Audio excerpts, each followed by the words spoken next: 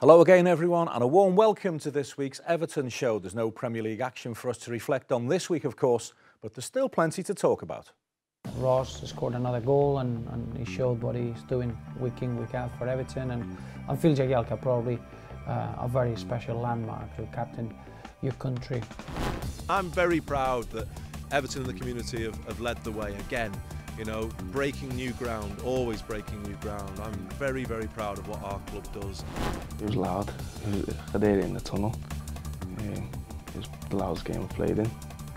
But I think my adrenaline got me through it as well. When I said to Sheeds, I said, I wasn't happy about your work rate, you know, at Preston in the reserve game. He says, no, I'm a first team player. Is that what he said? We had a great result against them last year at Goodison, and like I said, they've started fairly well, but we're going along nicely, and we're very confident going into the game. Look out for that fantastic big interview, by the way, in part 3 of this week's show. It was when Snods met Howard Kendall, and I tell you what, it could have filled a show of its own. Ian Snodin's alongside me this evening. International break, Snods. I don't like these international breaks. We've had too many for me so far. Yeah, we have, but it's nice to see England qualify for a major tournament. But you're right, it's all about club football. We love watching Everton. We love being part of Everton. And for us, that's what it's all about. So, yeah, it is a little distraction for us. There was some good news for Evertonians, though. Phil Jagielka became the very first Everton player to captain England from the start of a game, which is some going. Absolutely fantastic. He's been brilliant as a skipper for Everton. I think the fans have really took to him. He's got respect in the dressing room. That's the main thing, respect of all his fellow players. And it's great for him to get the armband, even if it is only once. Hopefully it might be again for England. But I think the proudest man would be his father and his family, obviously. But his father will be immensely proud when he captained England. I'll tell you what, this boy's family will be proud as well, Ross Barkley, because he looks an international player now. Tell you what, he's been outstanding the couple of games through the week, and he's only going to get better and better, not hopefully for England, but for Everton as well. And he's adding goals, isn't he, to his repertoire as well, both at club and country level. Well, every international break brings a mixed bag of fortunes for Evertonians, and this one was no different. James McCarthy, Seamus Coleman, Aidan McGeady and Darren Gibson lived to fight another day via the Euro playoffs. There was heartbreak for Stephen Naismith and Scotland, but England just march on and on. It was a perfect 10 for Roy Hodgson's men, with Phil Jagielka and Ross Barkley, as we've said, playing starring roles. Indeed, the performances of our two England stars left Roberto Martinez a very proud man. It's one of those international breaks that you understand the quality that we have, and you cannot stop keeping your fingers crossed to make sure that they come back fully fit and ready to play the next game. Ross scored another goal and he showed what he's doing week in, week out for Everton, and Phil Jagielka probably a very special landmark as a professional to captain your country. It's a special moment when you do it, and you are the first Everton player to do it in the history, to lead the team out. Is quite special, and I think he's a fitting person to achieve that landmark in our football club. And Phil Jagielka in the last 12 months has been a very, very good captain. We all know that, but I think his performances, they've gone beyond being just a captain. He's performed very consistently in a very, very high level, and he deserves that moment. He deserves that pride that leading the country brings, and I think everyone at Everton, we shared those feelings when we saw Phil Jagielka performing in the manner they did as a captain for England. Snods, we were speaking there about Ross Barkley and how he's added goals to his repertoire. You've said in this week's match programme that you think Ross should be aiming for double figures, even at club level. And why not, Daz? He's an attacking midfield player. We've got some quality holding midfield players in McCarthy and Barry and Mo Bezic when he plays. So that gives the licence for Ross to get forward, get into the box. And we know he's got a great left foot, right foot. He's strong when he's running at the opposition defence. So why should not Ross get 10, 12 goals a season? That's what we're expecting. I'm sure that's what he's expecting as well, and he will produce goals. That's what we expected from Sheeds and Trevor Stephen, wasn't it? Well, that's why they were so successful. They weren't just Sharp and Gray scoring goals. There was Stevens. Derek Mountfield, I think he got into double figures one season from centre-back. So surely Ross Barkley, the way he plays, he's got to be looking at double figures. Scored good goals as well, doesn't he? Scores great goals. Every goal, every Evertonian scorer great goals, but Ross does like a special one now and again. A few special ones for England too from young Ross. Well, another plus to emerge from this recent bout of international fixtures was the return to match fitness of Seamus Coleman, who played for Ireland over in Poland. The right-back is now in contention for a return against Manchester United this weekend, but in his absence, young Tyus Browning certainly hasn't let anybody down. He coped with one of the league's trickiest wingers at Swansea, then he dealt admirably with the cauldron atmosphere of a Merseyside derby. It was loud. I did it in the tunnel. It was the loudest game I've played in, but I think my adrenaline got me through it as well. So any nerves beforehand or? Yeah, a couple of nerves, but I think that's only normal, being a derby. Yeah. But after I did enjoy the game after it anyway. Yeah, the few experienced heads like that, like Jags and whatnot, do they help you through it? Yeah, especially playing next to Jags, it does help a lot. He's always talking to you, giving you advice and telling you what to do and what not to do. What's he like as a captain? You've obviously been a captain for the 21s. He's, captain, been here for a good few years now. He's a good role model on and off the pitch, and as you say, he's helped me through the last couple of games I've played in. You came back for pre-season a week early, didn't you? You volunteered to go with the 21s. Do you see this as reward now that it's paid off? I'd like to think so, but I've been working with the first team for the last 2 years, and I think it has to happen sooner or later, and now's a good time. You made your debut, you made your first Premier League appearances last season. Was it a case of being patient after that? Yeah. I just had to keep waiting. Obviously, you never know what can happen with injuries and suspensions and whatever, but I'd like to think I've been quite patient. Has it helped having Brendan Galloway going through the same situation that you are at the same time? Yeah, and he's done unbelievable. Even when I'm on the sides watching, I'm excited for him when I see him run down the line. But it's good to see. The manager said he sees Brendan as a centre half in the future. Is that the same for yourself? Yeah, I think so. I'd like to think so. Yeah, it's where I do feel more comfortable. But as a player, I'd love to be able to play in numerous positions. Smashing lad, isn't he, young Tyus Browning? Well, bringing young players through into the first team is very much the Everton way, but it's not just Tyus who has been to the fore this term. We spoke to under-21s coach David Unsworth about the other emerging talent, Brendan Galloway, and first of all, he spoke about Matty Pennington. Yeah, he's a great example of sort of, not a new pathway that this club has always had the pathway, but what we believe is a quicker pathway really in terms of him working with the under-21 group, us preparing him and getting him ready for a possible loan, was arranging that loan, and then him gradually working his way up from a loan move at which started off at Tranmere, did great at Tranmere, then he came back and trained with us for a while. He kicked on, you could see that in his performances for the 21s.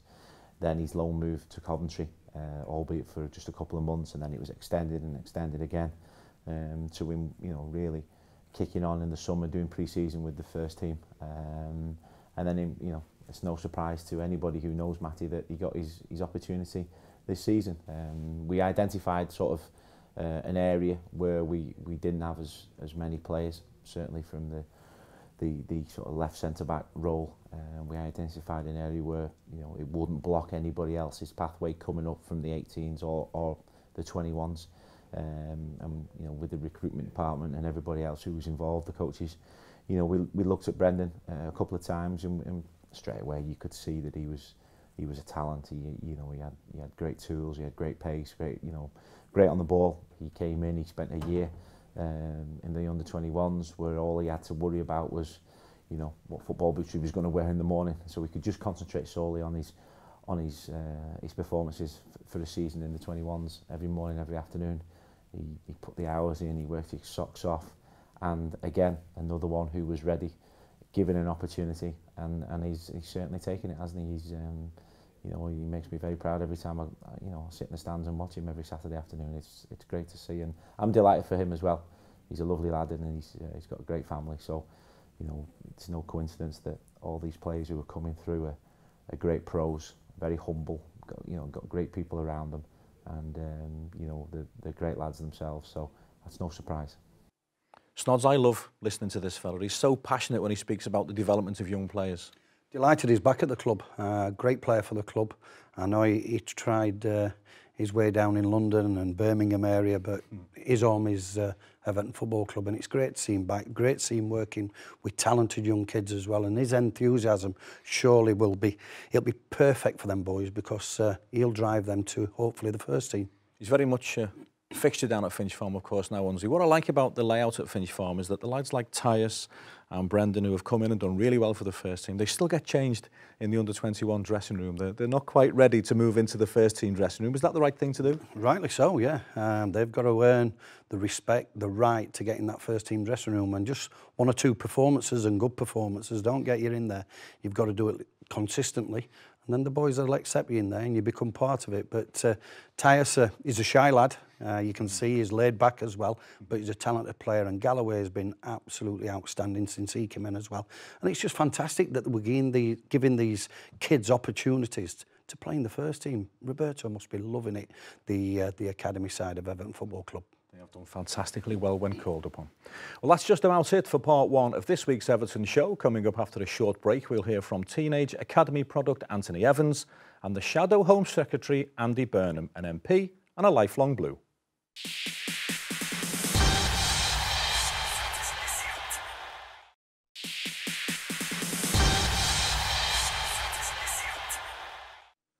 Welcome back to part two of this week's Everton show. Before the break, we were speaking about the Everton way of bringing young players into the first team. Well, before that process can be implemented, we have to first nudge the boys into the under-21s from the under-18s. Anthony Evans is in the middle of that journey, and he recently signed his first professional contract. Childhood dream, it's all I wanted since I was a little kid, since I started playing football, and yeah, dream come true. Your 17th birthday a fortnight ago and you're still a first year scholar. Yeah. Must be pleasing to get it done so early. Yeah, it was down to Unsy. He shown the faith in me to get me up to the 21s, and then I shown a bit of form, bit of talent and that, and he's given me the faith and rewarded me with a professional contract. Obviously it's been a quick progress year with the 18s at the back end of last season. Little experience in the 21s as well. Yeah. How difficult has that been? The jump from the 18s to the 21s massive, like, and then going back down with the 18s and up to the 21s, it's like, it is hard, but it's a good experience, good learning curve, and I'm thankful for it. You mentioned Unsy there. How much has he helped you throughout the process? He's been great with me, do you know what I mean? He's the one who's shown the faith to take me to Ireland, because there's loads of quality players and he picked me, so I can only thank him for that and thank him for this moment now. And obviously you've been around more senior players in recent months. How much have they helped you both on and off the field? They're like idols, aren't they? So once you're playing with them and that, you feel at ease, because they're great players, and playing with better players is easier for yourself, so it's good. You've been since the age of 9 in the Everton Academy, so it's a proud moment for the coaching staff and the management as well. Yeah. What have they had to say about it? Just all of them congratulated me for it, and again I'm thankful to them, because they taught me what I know now, do you know what I mean? So yeah, it's good. Fantastic. And for those who haven't seen you play, how do you describe yourself on the pitch? I'm not sure. Sometimes play 9, don't I? Sometimes play as a 10, but quite quick. I can see it passing that, so hopefully I can start scoring a bit more goals so they don't know what's coming. We mentioned David Unsworth in the under-21s there. Is the next aim to get established in that side? Definitely, yeah. Definitely. So what are you looking for the rest of this season? To get myself established, just get straight back up there and stay there permanently, get as many games as possible. Anthony Evans has got an Ian Snodin 1980s style fringe there, hasn't he? He has, to be fair. He's got a little moustache going off as well there in that one. He does look rather similar when I were his age, but... You've seen a lot of the boy, haven't you? I think he's more talented than I were at that age, to be fair. He's a cracking player. He says he describes himself either as a number 9 or a number 10, but what I like about him, he can score goals, that's first and foremost, but he holds the ball up well. He's got a nasty little streak in him as well. I like that. I do. I think it's fantastic when a player's got that nasty little bit in him to look after himself on the pitch, and he's certainly got that. But first and foremost, he's a talented footballer. And the goal-scoring knack is brilliant at that age, because you can't really coach that, can you? You can't. He gets into great situations, great areas when the ball's coming into the box, but he also likes to pick it up and run at defenders as well. So I think he's got the all-round ability to score plenty of goals. I suppose a lot of young players, and you've been in and around young players all your football life, will sign their first contract and then sit back and think, I've made it. Yeah, and that's one thing they can't do, because we know it's the first step on the ladder, as they say. Scholar first, then a pro, and then hopefully go and establish yourself in Unzi's under 21 and then break through into the first team. He's got a long, long way to go, but he's listened so far. He's been at the club since he was 9-year-old, so he's doing something right. So long may it continue for him. And he knows full well that young players at Everton Football Club, if they do the business, will get the opportunities. Well, he'll be looking at the likes of Ledsons, the Walshes, etc., who are probably a year or two above him, but he's looking at them. They're on the fringes. There's no reason why this lad can't be. The pathway to the first team is very much illuminated at Everton Football Club, and Roberto is never slow to give the young players a chance. In fact, Finch Farm is certainly the perfect environment for young players to learn their trade and fulfil their dreams. The complex has been open now for 8 years, believe it or not. How time flies. Alan Stubbs, Joseph Yobo, Jolyon Lescott were in the squad then. And during the recent international break, we took the opportunity to show some of our loyal supporters club members around the facility. Over to you, Diamond. Let's go and have a good look round.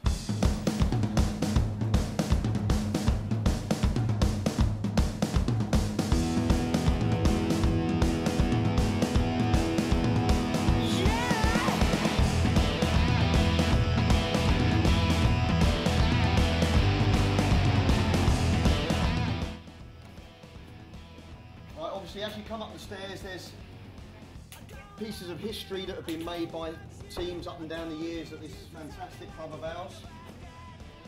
But as we get to the top, we've got a blank space. And this is where Roberto is turning around to the players who are here now and saying, listen lads, here's all your history. As you come up the stairs, you create your own bit of history and you get yourself up there, and hopefully this year could be our year. We were invited by the club, 10 of us, to come over through the Wakefield branch, and we travel up and down the country every week. Season ticket holders. We jumped at the chance to get down here, basically. Couldn't wait to get down here. It's amazing. It's absolutely superb, this place. Well, it's everything I thought it was and more. It's absolutely fantastic. Not many people get a chance to see this for starters, and to come and see it, it's a bit overwhelming really to see it. Oh, Graham's been fantastic, and we've met Dunk. A few of the first team players was him. Absolutely fantastic. Facilities are brilliant, second to none, aren't they? You know, we're bringing the best quality through, aren't we? You know what, young lads, Barclays and your Garbutt's and your Galloways and all this.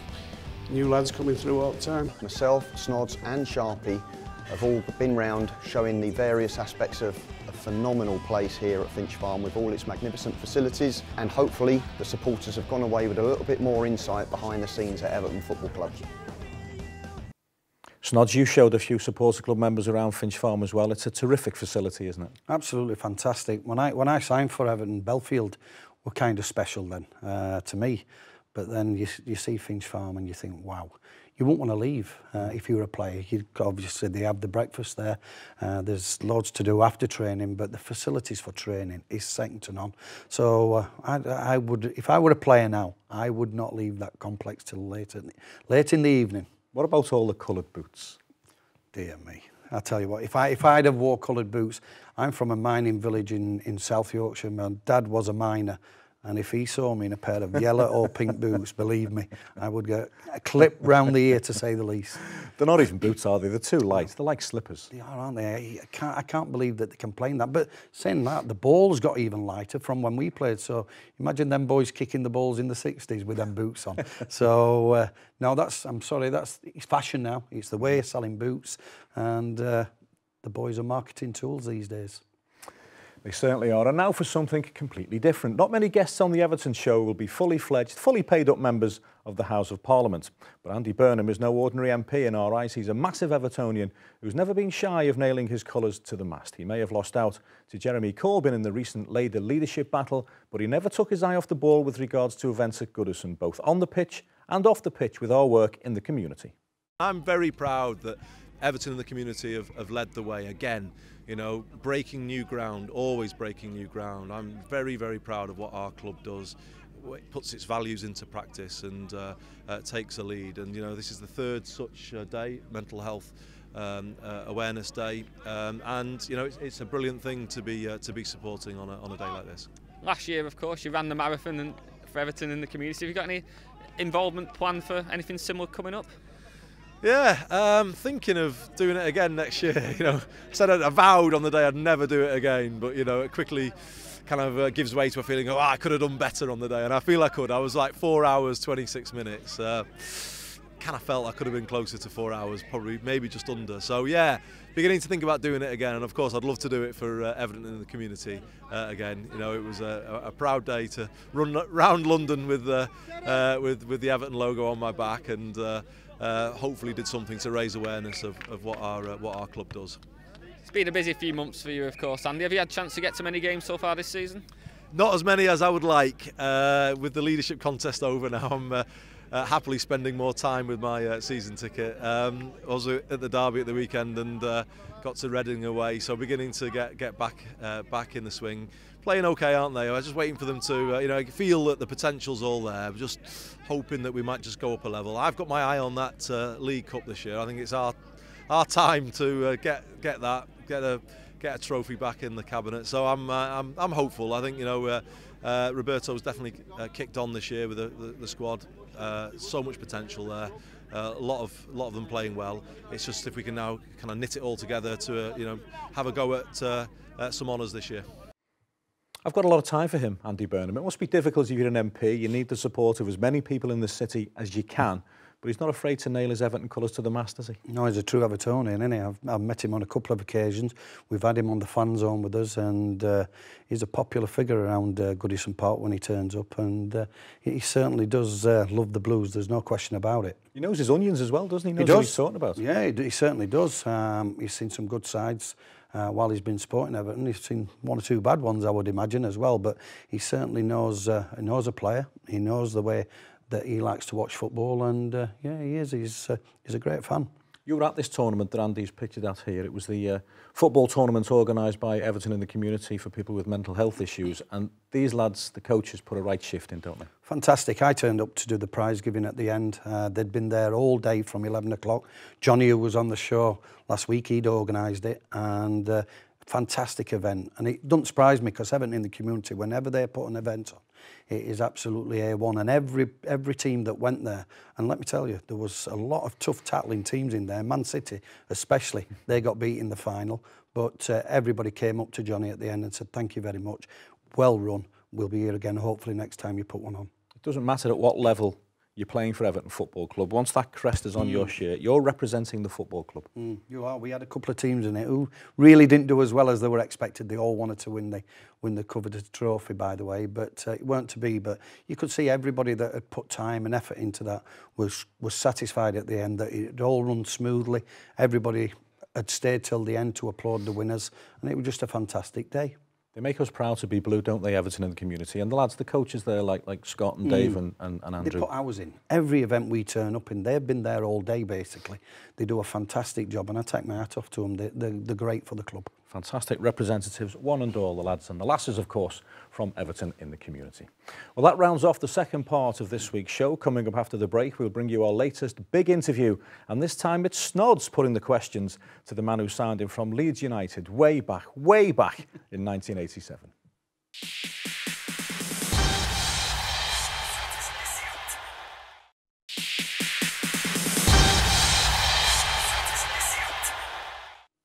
Welcome back to part 3 of the Everton show. It's big interview time, and this week we've got Ian Snodin in the chair, no less, posing the questions. His special guest is none other than Howard Kendall, the man who splashed out a rather large sum of cash, an awful lot of cash, by the way, to bring Ian Snodin to Goodison 28 years ago. The pair are still great friends, and I think you'll enjoy this week's big interview. Here we are at Formby Old Golf Club, and I'm here to interview the most successful manager in Everton's history. A man who was responsible for bringing me to this great club. It is Howard Kendall. Good morning, boss. Good morning, sir. Just before we go into your management, I want to start about your playing career, because I've seen clips. You were a successful player. You were a very good player in my eyes. I don't want to jump the gun too much, because I know you had many games, but the three of you in midfield, that's all anybody talks about. When I signed for the club, it was... Even my dad, when I was coming for talks, when Paul, Kendall and Harvey, he said they were sensational players. He said, you've got something to live up to there, because the Evertonians will expect you as a midfield player to be as good as them three. What a midfield three you were. Brian Malone used to say we were the only three-man team that won the league. I mean, it was just headlines every week. And I mean, after we'd played Los Tres Magnificos and things like that, like, you know. What were the strengths? But it was a great team. Oh, fantastic! It was a great team. It wasn't just the three of us. No, it was a fantastic team. But what were the strengths of your three individual strengths? Yeah, I think Colin was a gifted player. I had Johnny Morrissey outside him. I worked the right-hand side. I was more of a defensive player than Colin, but Paulie did the lot. I mean, he covered a lot of ground, scored a lot of goals, and for me, he was the best player I ever played with. Yeah? Yeah, without a doubt. That is some statement. Some statement. I didn't play with you, did I? No, well, you didn't, unfortunately. Well, you did in training now and again. All right. I've seen enough in training to suggest you weren't. All right, fair enough. Did you obviously enjoyed management, but how did the move come to Everton? Was it Blackburn who approached you and said, we've had an approach from Everton? How could you turn down Everton? No. You know, it was just such a massive club and so many fun memories, you know, as a player. Did you find it hard at first? It was difficult at the start because, I mean, when we go back to Catterick with the balance and the team and whatever, and I looked at the Everton squad and there was about 6 centre-halves, about 8 central midfield players, 1 left wing, nobody on the right-hand side. It was just so unbalanced.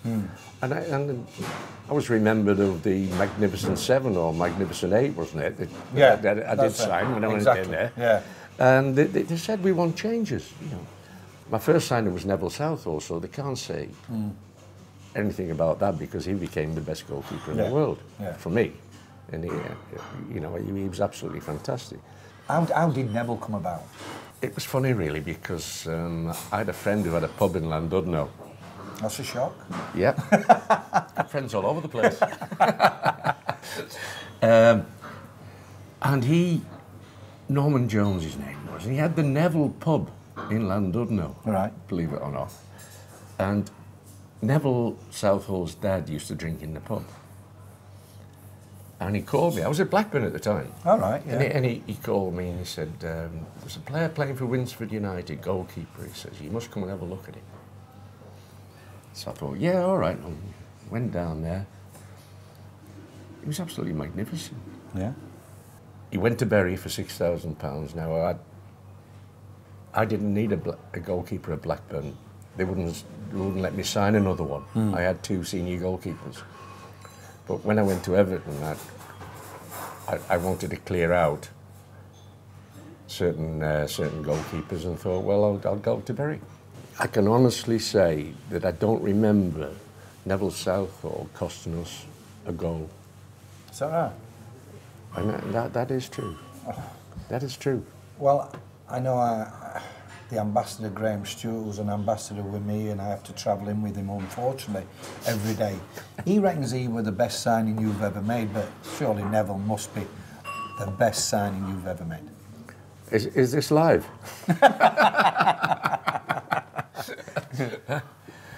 Neville's got to be without a doubt. Yeah, without a doubt.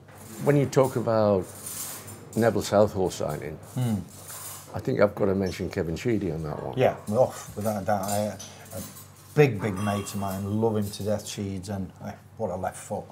You know, I mean, he didn't get the chance at Liverpool. He was only playing League Cup matches, apparently, and went to look at him at Preston in a reserve game with Colin Harvey. And I was a little bit sceptical in terms of his work rate. I used to tell him that every week. Did you? Yeah. Why did he need to work when he wouldn't take notice of you? Didn't take notice of me either. No, you're right. So, no, Colin says, let's go for him. Yeah. And when I said to Sheeds, I said, I wasn't happy about your work rate, you know, at Preston in the reserve game. He says, no, I'm a first-team player. Is that what he said? Fair enough. Fair enough. There's no. I said, well, you know, if I sign you, you're in the first team. Yeah. I know all the boys that were there in '85, and all the fans talked to me about the game that the old lady, Goodison Park, absolutely rocked that night. Can't let you get away without telling me about what your thoughts were on that Bayern Munich Should I game. I was going to tell you the name of the game. I was going to tell you that. No, I'm going to tell you that because obviously I knew what you were talking about. I knew my history. I had to knew look what at you my were history. talking about. So come on then, give me that day. Was it as good as everybody said? Oh, jeez, dearie me. Goodison was rocking. And we went 1-0 down. So at half-time, you do a team talk, and, I mean, things stand out on team talks, but they were natural with me. I thought, well, it wasn't a case of people remembering what you'd said. It was a case of, like, hey, we're going towards the Gladys Street end. You know, they'll suck it in. Yeah, yeah. Two from long throws.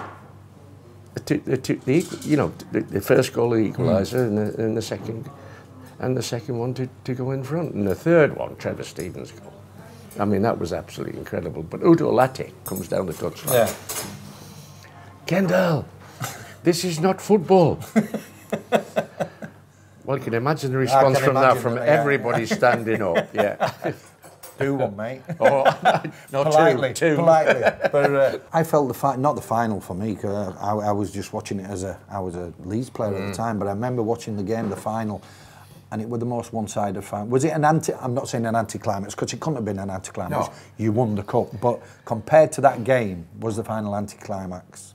I'd seen Rapid before, and I couldn't tell the players how confident I was, because like they may have gone out there with thinking, oh, it's an easy one after Bayern. So I didn't get into that, but I was so confident because we were so much better than them. Yeah. But I mean, a little journalist came down to me. I was upstairs and then went downstairs the dugout to be with the lads. We're 2-0 up. And this little journalist comes up, Kendall, what is it like to win European Cup Winners' Cup? I went, well, then Krankel scored. I went, clear off. And then Sheedy went straight down and scored. Kevin Sheedy went straight down and scored. And I went, hey, come here, lad, sorry about that. I'll talk to you now. But I remember watching the game and then, as I said, seeing it again. The number of Evertonians, they only seemed as though there were Evertonians in the ground that day. Yeah, fantastic. Great atmosphere. What did it feel like when they lifted that cup? Must have been proud.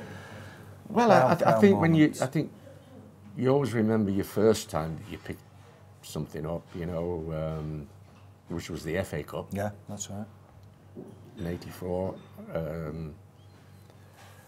So you remember that one, and then of course winning a couple of leagues, and then, but I mean the European one was special. You know.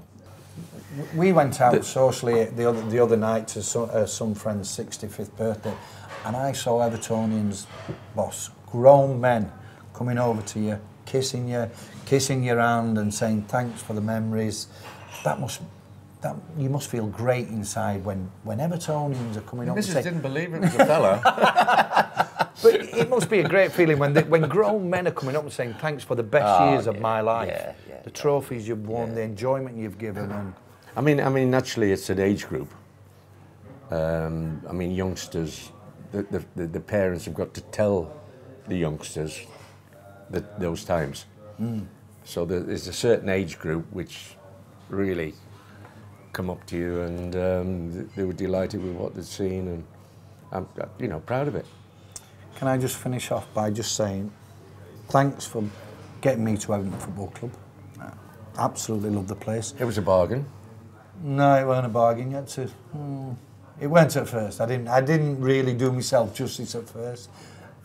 Progressed later on at right back and stuff like that. But I'd just like to thank you for bringing me to this club. It's a fantastic football club, fantastic manager, and we could talk for hours, I'm sure, and probably off air we will talk for hours. Thank you very much. Look forward to it. Thank you very much, Ian. All the best to you. Thank you. Snod, what a lovely piece of film that was. I hope that was sparkling water in front of you. It was sparkling water in front of me, and I think Howard were dying for a drink during that as well. But what a privilege. I was quite nervous, to be honest. It was one of my first interviews for Everton TV, but he's a legend, and he still is in my eyes. I still call him boss. All the ex-players still call him boss because he's got that respect. I just think he's a fantastic fella. Still socialise with him now when I see him as well. And yeah, I admire the man. And he's what a job he did for Everton Football Club. I don't think he gets the recognition that he thoroughly deserves. He built 2 championship winning sides, the European Cup Winners' Cup, FA Cup, almost did the treble. That's when I'm in his company, and I said it in the interview, I've seen grown men in the 60s, the 50s, saying thank you very much to him. Honestly, because it's given him the greatest years watching Everton around, and he's just more, he just shakes around, thank you very much. He don't think he's done anything special. I think he knows he built a good football team, but he also knows that the players did it on the pitch for him. His man management was absolutely fantastic. Players wanted to play for him. That's the biggest compliment I can pay. Legend, isn't he? Absolute legend. Well, that's enough nostalgia for this week. We'll take a short break now, and when we come back for the 4th and final part of this week's show, we'll start the countdown to one of the biggest Goodison games of the season, Everton versus Manchester United.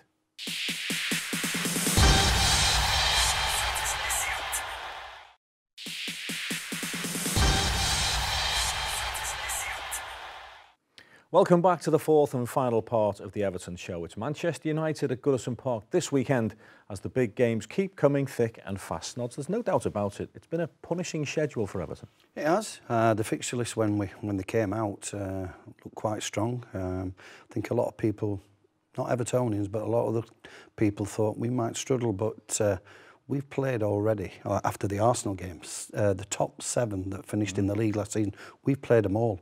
And I think we've done rather well. I think we're playing well, playing with plenty of confidence. And yeah, it has. They have been punishing games, but we've played really well, picked up some valuable points as well. And I'm happy with the start we've made. As you say, when you looked at the fixture list when it was first published in June, you winced a little bit, but it's the middle of October. We've only lost once. That was against Manchester City when they were on fire. You'd have taken that. Yeah, Man City did play ever so well at our place as well. We matched them for the first 45 minutes. Thought it was a terrific game. I thought we played quite well. But you're right, we've played some very difficult games. Southampton are now on a run, playing really well. We went down there and won convincingly 3-0. Down at Tottenham was an hard-fought point. We got a draw down there. So Saturday against Man United, I don't fear. We can beat them. Yeah, I don't fear Man United. I think they're a good side, but they're not a great side. They ain't got the Beckhams, the Scholes, etc. So I think Goodison again will be very noisy, very rowdy, and I think if the boys put on a good performance, we'll certainly beat Man United. I'm confident. Goodison Park will be rocking, no doubt about that. Well, Roberto Martinez has played Manchester United twice at Goodison Park as the manager of Everton, winning 2-0 2 seasons ago and 3-0 last year. The Blues boss always welcomes the challenge the Old Trafford side will bring and is very much looking forward to locking horns with Louis van Gaal again on Saturday. Well, we all know, I think, this Manchester United side is starting to get a real understanding. To get top of the league is not an easy feat to achieve in our competition.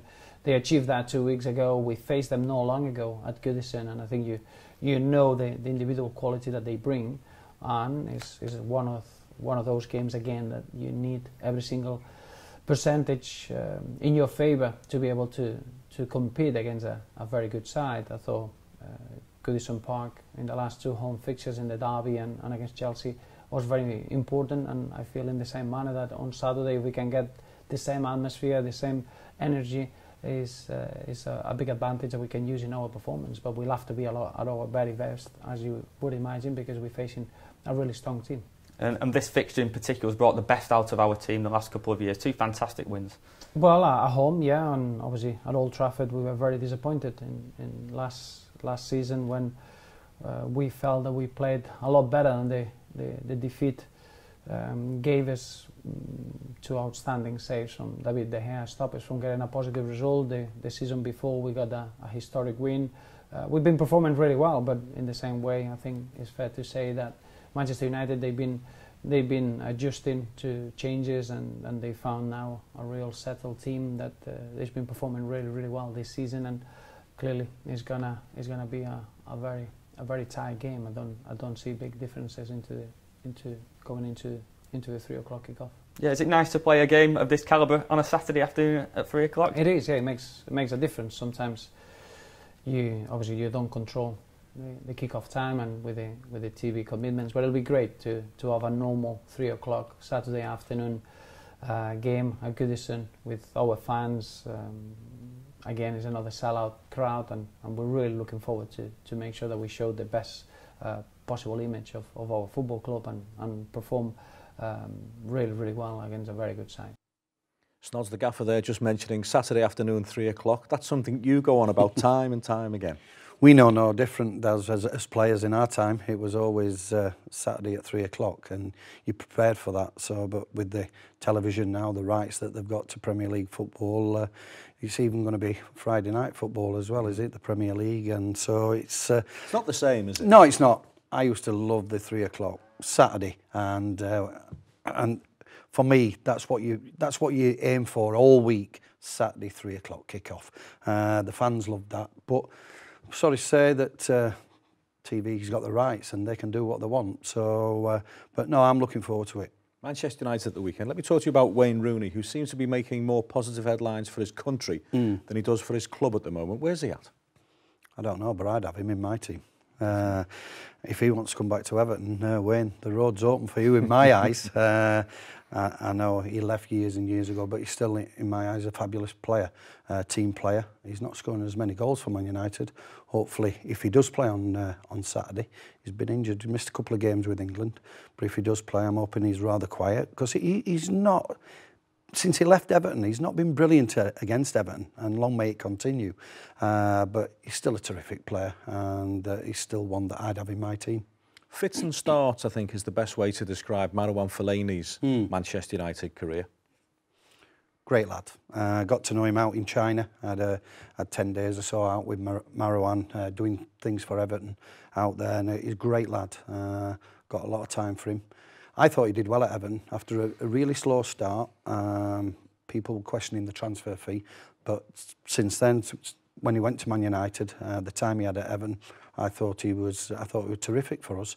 I thought it caused a lot of problems, and the games he did actually play against Man United, he was outstanding. He was the best player for Everton on a couple of occasions, so it was no surprise that David Moyes took him there. But I hope we can keep Marouane, if he plays, quiet. But I think it's all about Everton. I don't want to talk about Man United. I want to be positive about our club, our team on this particular day, and I think if we perform, we can beat Man United.